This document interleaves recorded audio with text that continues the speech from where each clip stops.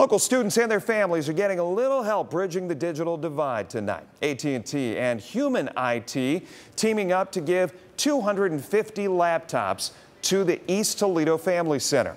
Half of them are being given to families for free, while the other half will stay at the center.